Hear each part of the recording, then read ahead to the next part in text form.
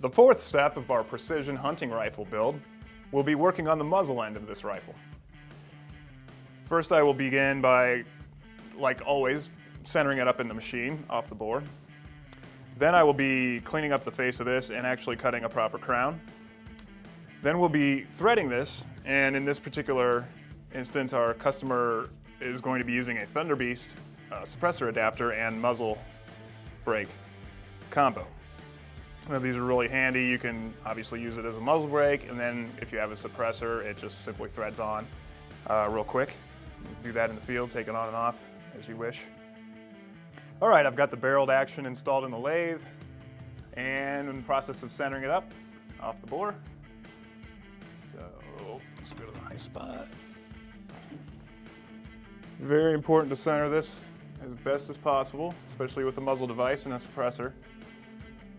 Certainly don't want any baffle strikes or anything, so this just ensures that the threads that we're going to be cutting and everything, all the features we're cutting, is going to be concentric with the bore, meaning the bullet won't have any chance of hitting on its way out. Obviously, you wouldn't want that. And so as the jaws get tighter, the needle should be moving less and less. And it's really not important that I have it on 0. Just to point this out, all I'm doing is making sure there's no run out or deflection going on, so the needle could really be anywhere virtually on the dial.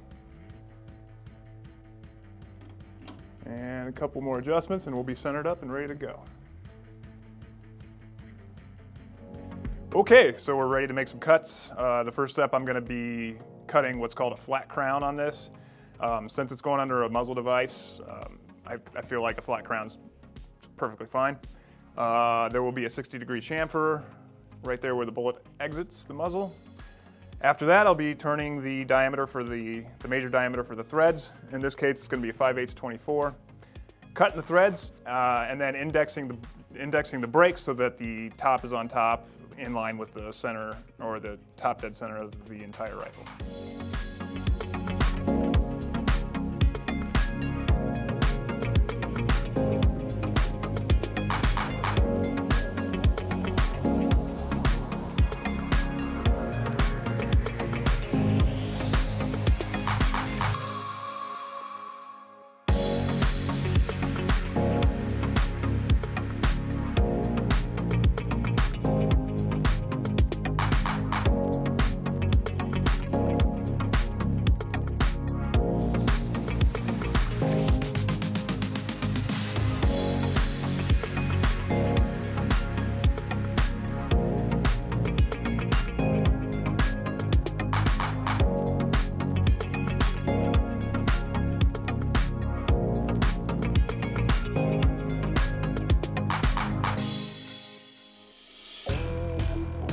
Okay, now that we've got the threads cut and indexed properly, I can remove it from the machine and take it over to the vise to clean it up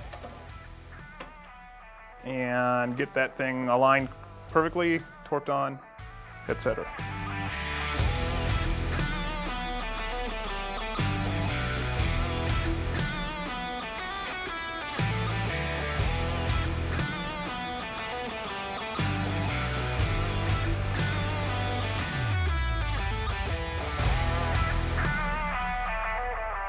All right, here we are at Wyoming Gun Company's 25-yard indoor range. We're going to do a test fire on this just to make sure the chamber looks good. Just got the stock trigger on, and in this case we don't have the stock yet, so we're just going to shoot it like this. So here we go.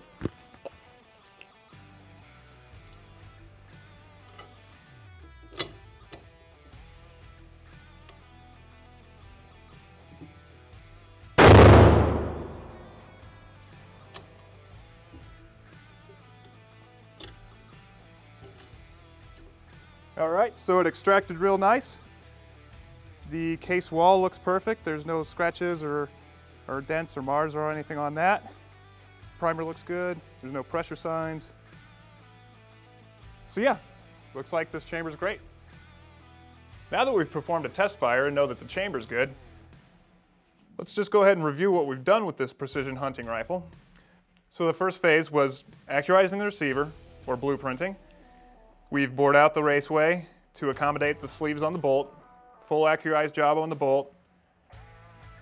The barrel has been fit and chambered to a 6.5mm PRC. Got an oversized recoil lug. We've installed the Thunder Beast suppressor adapter, 30 cal. And our customer for this rig is going to be using a Thunder Beast Ultra 9 suppressor. And the really nice thing about this is, if you choose so, you can have a muzzle brake here or a suppressor. And the suppressor just easily screws onto the muzzle brake. And then you've got a fully suppressed rifle.